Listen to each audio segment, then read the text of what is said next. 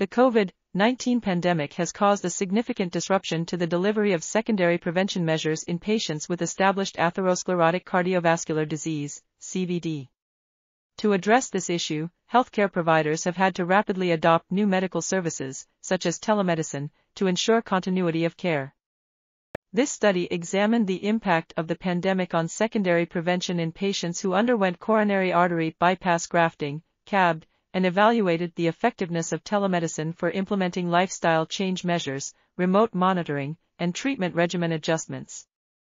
The study found that the use of telemedicine allowed for continued patient care and adjustments to medication and counseling, especially during the second year of the pandemic. This article was authored by Luminița-Elena, Andreea, Gabriella, Andronesi, Marius, Rac-Albu, and others.